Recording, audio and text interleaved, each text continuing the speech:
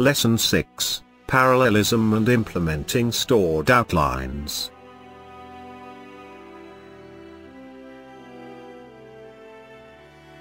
Part 1, Implementing Stored Outlines.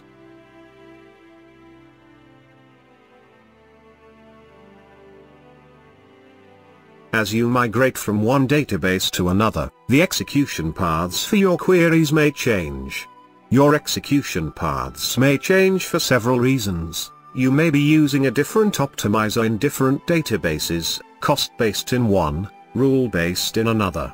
You may have enabled different optimizer features in the different databases. The statistics for the queried tables may differ in the databases. The frequency with which statistics are gathered may differ among the databases. The databases may be running different versions of the Oracle kernel. The effects of these differences on your execution paths can be dramatic and can have a significant negative impact on your query performance as you migrate or upgrade your application. To minimize the impact of these differences on your query performance, Oracle introduced a feature called a stored outline in Oracle 8i. A stored outline stores a set of hints for a query. Those hints will be used every time the query is executed. Using the stored hints will increase the likelihood that the query will use the same execution path each time.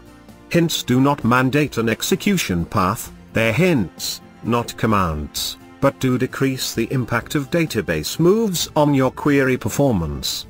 You must have the Create Any Outline system privilege in order to create an outline.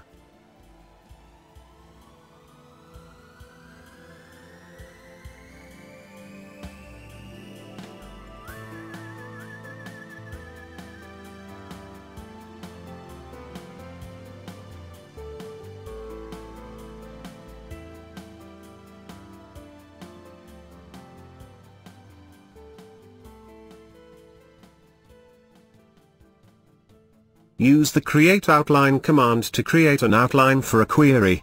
If you do not specify a name for your outline, the outline will be given a system-generated name.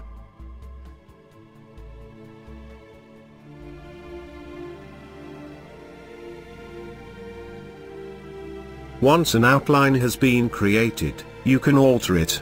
For example, you may need to alter the outline to reflect significant changes in data volumes and distribution. You can use the rebuild clause of the alter outline command to regenerate the hints used during query execution.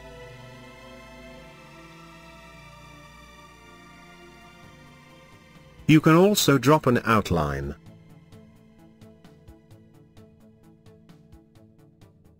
To manage stored outlines, use the Outline PKG package, which gives you 3 capabilities: drop outlines that have never been used, drop outlines within a specific category, move outlines from one category to another. To drop outlines that have never been used, execute the drop unused procedure.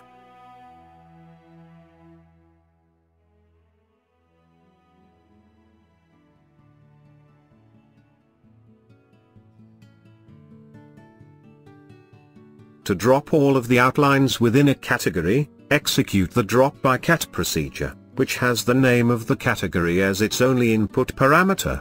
The following example drops all of the outlines within the development category.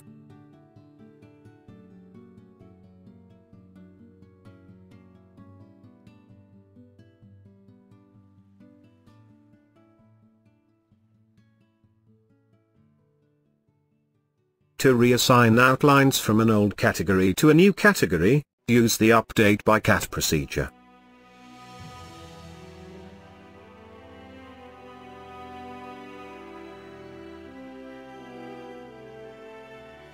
Part 2, Parallelism.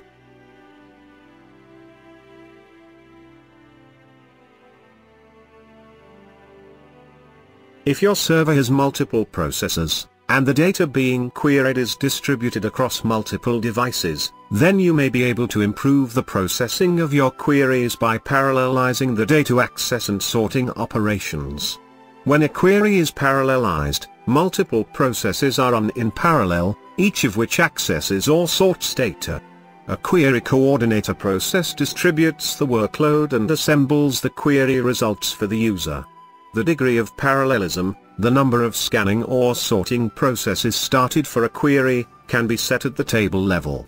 The optimizer will detect the table level settings for the degree of parallelism and will determine the number of query server processes to be used during the query.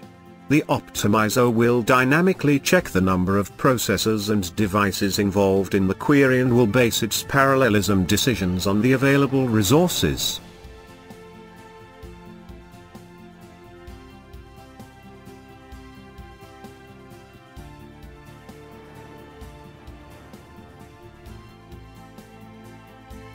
You can influence the parallelism of your queries via the parallel hint. In the following example, a degree of parallelism of 4 is set for a query of the TB transactions table.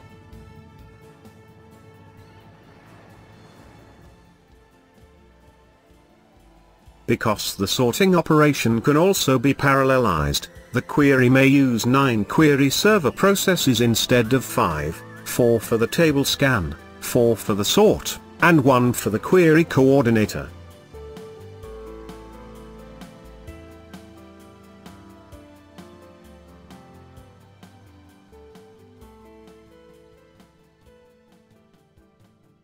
If a small, frequently accessed table is read via a full table scan, that table's data can be kept in the SGA for as long as possible.